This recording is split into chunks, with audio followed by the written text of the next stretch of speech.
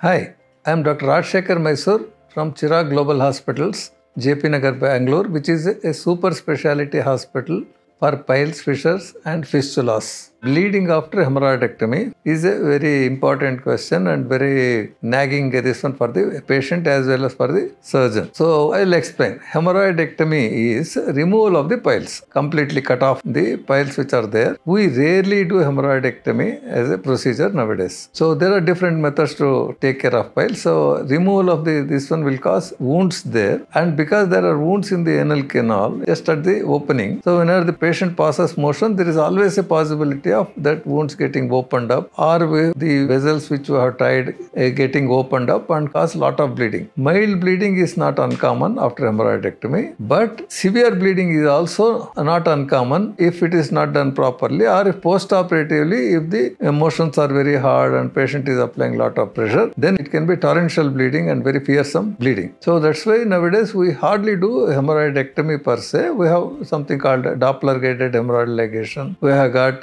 laser treatment for hemorrhoids, all that, which will reduce the post-operative hemorrhoids to almost nil. Extremely rarely we get post-operative bleeding after hemorrhoidal surgery. So very mild bleeding can happen after any surgery in that area. Usually about 2 to 3 weeks one can have mild bleeding. That doesn't matter and it will heal by itself. But severe bleeding should not be happening in modern day surgery. We have to take all the measures to avoid. Occasionally if it happens, we must know how to tackle it and how to stop it.